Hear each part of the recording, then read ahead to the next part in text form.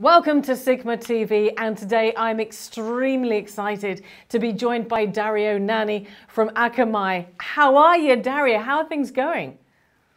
Hey, Trudy, thank you for the introduction. Very well, very well. We are doing good. So personally, as Dario, and also as a company, the world moved online, and that's what we do since 20 years. So it's strange and surprising, but 2020 is a good time for us under this point of view. Well, I'm really looking forward to talking to you and finding out more about what you do. But let's just start right off there with something you've just said. Because, of course, for most people around the world, COVID-19, which has affected almost every single person on the planet, has been very, very bad news. But let me just ask you, you just said, it's been kind of good for you guys. After 20 years, everybody this year is online. So I'm guessing it's actually been... You're one of the few people that this has been a good year for. Yeah, I have to say that I'm really sorry for who had personal unfortunate events, because as health-wise, it's a sad news for everyone, for us as well. But as a business, some people is pretty in the right spot at the right time. And it's not just us. I mean, Elon Musk just made $100 billion this year. It's a ridiculous amount of money, right? But we're doing well too. Not that good, but quite good. We sort of invented internet together with the Professor Tim Berners-Lee at the MIT back in the 90s. And our professor is currently our CEO. It's actually a colleague of the inventor of internet itself. And we forecasted this huge growth of traffic since the beginning. And generally, it does grow 20–30% each year. But this year, well, more than double. So the amount of traffic that we are delivering, it's exactly more than double than last year, because most of the people that were unsure what to do next, they got convinced that this is the time to move online.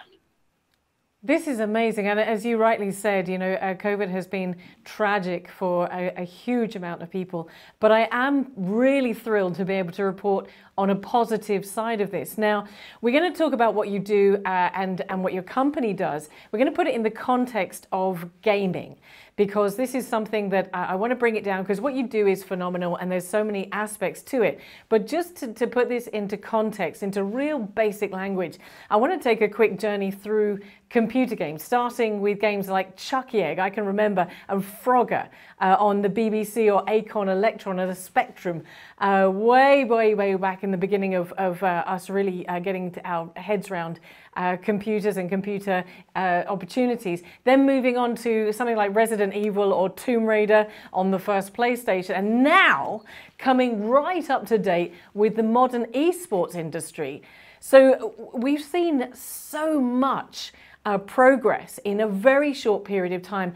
What are the most challenging demands in 2020 right now, specifically regarding a gaming platform and you as a platform provider for an online gaming provider? That's a very, very interesting question. On visual capitalism, there was a research that showed that what's happening the last 5 to 10 years is that most of the games are now played online through a mobile platform. So the trend was this: there were console, there were physical hardware in the 80s and in the 90s, especially in Japan. Then it became digital through dedicated hardware. Then it became on the Mac, on the platform, on the PC. And now it's becoming purely online and a lot of mobile. And this poses two big points for the interaction, because online games means that you're playing with other real players that are somewhere else in the world, and you want real-time interaction. So speed is an essential factor to enjoy the game. And another important factor is that the graphics, the music, the videos are amazing. You see a 3D player, it looks like an actual real guy there in front of you, talking to you. And this means that there is a lot of data, there is a lot of complexity to deliver a smooth motion, to deliver a great player experience. And this is where we come in. Actually, the peak of traffic has been around 200 terabits per second, and has not been for streaming the elections, has not been for streaming any major sport events, has been because Fortnite and Halo released the software upgrade, and this was the most high spike of traffic of the entire internet in the history of internet itself for a game. So this is how big is gaming nowadays.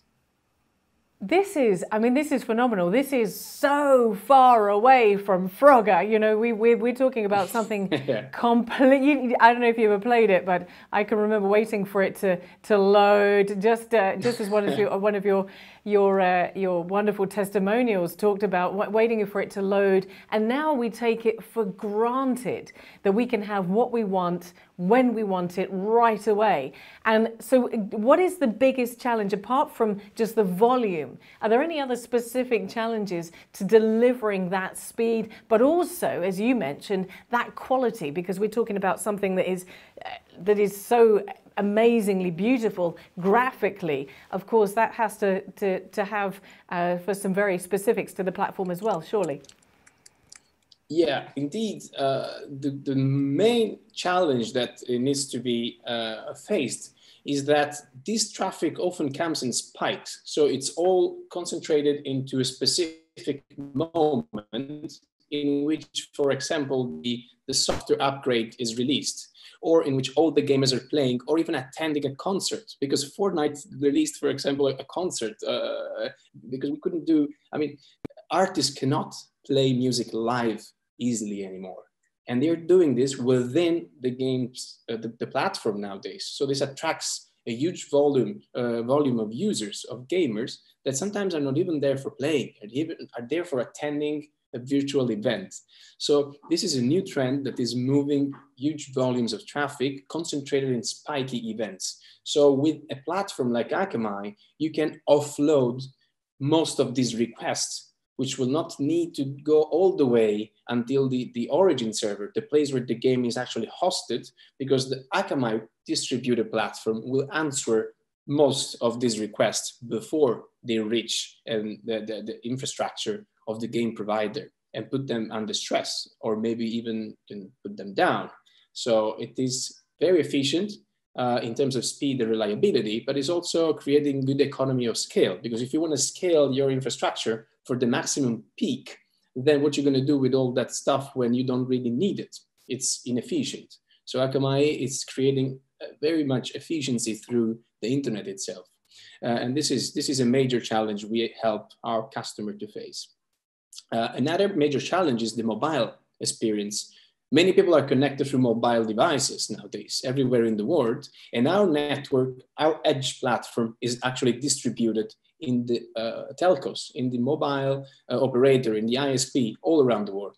We have, just in Italy, we have 16 or 17. And honestly, I don't know all of them, because when you cover the first 3-4 operators, maybe you cover 90+% of the customers. But there are many small local operators that we also cover as a platform. We have our server, they're called server because they serve the content. They are within these telcos and they put the content closer to the end user. So chances are that even if most of our audience doesn't know Akamai, because it's a very tech geeky company, so we talk only to IT people generally, but chances are that everyone uses Akamai at least once in their lifetime if they have seen a video online or if they play music and streaming on any major service from Spotify to any other.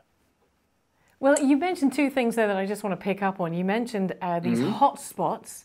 You know, when you stepping in and providing service when these hotspots come along, when these peak periods of traffic are coming in, and being able to manage that. But you also mentioned just then about the mobile devices, and of course we are changing all the time in the way that we behave online. How do you stay one step ahead of the game? I mean, surely that is the reason. Users are very unforgiving if they can't get the service. We become very impatient. If we don't get the service that we expect, we're very, very unforgiving. If we go onto a website or onto a game platform and it doesn't load instantly, we're like, okay, we're going off somewhere else. Not how, you know, not like the days of AOL when there was a dial-up connection and you sat there waiting for it to come on board. So how do you anticipate the future? How do you stay ahead of the game? That's a very, very interesting question. I am very proud to say that our company is made by really passionate people, and they're passionate about technology. They're passionate about internet, and even our professor itself is a professor, is a CEO, but is a professor of applied mathematics, and there are a lot of purely technical scientists within Akamai that predict and write algorithms to understand what's going to happen next online and which are the major trends, and develop products, for example, security products that anticipate the most common threats that the industry is going to be facing. This is why generally the majority of the security threats that we stop it not because we recognize it, we learn it on the client itself, but because we are predicting them, we are learning them from one specific client, and then we quickly replicate this learning in all our platforms for our customers to prevent that this is becoming a trend. So actually, the best way to predict the future is shaping it, right? And Akamai is shaping the future of internet somehow, is participating actively in the committees that write the new languages, the new software that we used for streaming video, for streaming or for delivering website in a secure way. I think this is the safest way to predict it, right? I loved your quote there. You said the best way to anticipate Yes, it does. And as I said, I loved what you said there. The best way to anticipate the future is to shape it. Now, you also mentioned, you're talking about security and cyber attacks and how to handle those. And I'm going to just read back to you a quote that I picked up from you guys. The gaming industry suffered nearly 10 billion credential stuffing and 152 million web application attacks between 2018 and 2020. So first of all, if we go any further, stuffing and phishing. Explain this one to me. What are we talking about here? Yes, so there are many, many bad things that people want to do online to legit players. And these are posing a threat to the players, but also to the companies offering the games. So to make it simple, if you're doing a phishing attacks, you're trying to take the credentials of legit players to use them. Why? Because most of the people use the same login and password and email and password for a wide set of services. And we all do Guilty. that. Guilty. Yeah. Guilty. So they know, and they use this against us. And so it's very important that the user itself are aware of this trend and take the necessary precaution. For example, just using more complex password, different password for different services. But also for the gaming provider side, it's a threat, because what happens? Okay, a phishing attack was successful, or any other attack on any other company was successful, and they have been managing to exfiltrate the list of username and password. What do? They use a botnet to try this match of username and password, of email and password, on plenty of thousands of websites. And they also try thousands of passwords. So your infrastructure, it's stuffed with request of login, for example. This is very common in gaming and gambling. Because in gambling, actually, you have the same data as if it was a bank. You have your account, you have your money deposited there, you have your private information in there, your address and your bank details sometimes, because it's connected. So once they're in, this is very dangerous. So they're causing problem to the game provider or to the operator, because they are putting down the access to the legit user that actually want to access the service, because the service is stuffed with attempt from botnet. And this is a very common problem. On the other hand, it happens that legit user actually lose their account, and when they try to access, they find it blocked, or they even find it without money anymore, and they complain with the gaming provider, and the gaming provider will need to invest time and resources to analyze what happened. And maybe it's not even on their side. Maybe the issue is that the guy got the credentials stolen, but he didn't know. So security is a very holistic problem that needs to be faced in under every aspect, in a 360 degrees approach, because it touches everyone. the gamer, the game provider, and all the infrastructures that provide service to the industry. This is something complex. My engineering team can go deep down in details, but the big picture is this. You cannot solo security. You need a team that works around this because it's a complex pattern. Well, you also mentioned when I had a look into what you guys do and a deeper look into how you work, you mentioned that this is something that we take for granted, and something that's come out, Dario, from just talking to you this morning, is whether it be speed, whether it be efficiency, whether it be quality of our online service from where maybe it's a laptop or a phone, and particularly in relation to cybersecurity. What you guys do at Akamai is you take care of the things that we take for granted. And I think that's fantastic. I think that's an amazing thought for me just to dwell on, is that we take so much of this for granted. We go online, we get a good service, we make a transaction, we're safe. We don't even question what we do. But you obviously have right there, over there with you guys, a whole team of making sure that we still enjoy our online service the way that we get to, the way that we used to. If you are a game provider, if you are an operator, what you want to do is write beautiful, amazing games. You shouldn't be too much focused going beyond what's your competences, like delivering the games, like securing the games. This is something that you can offload to people that just do that. We only do delivery and security. So the good thing about Akamai is that it's offloading this company for something that they need to take care about, because customers take it for granted, but it's not their core business. Their core business is doing amazing content, great games. So they should be doing that. Well, I was also going to say thank you so much for joining us here on SiGMA TV today. I'm looking forward to talking to you again in the future and finding out more about what Akamai does. But for now, thank you so much. Stay warm over there in Milan. Don't get cold.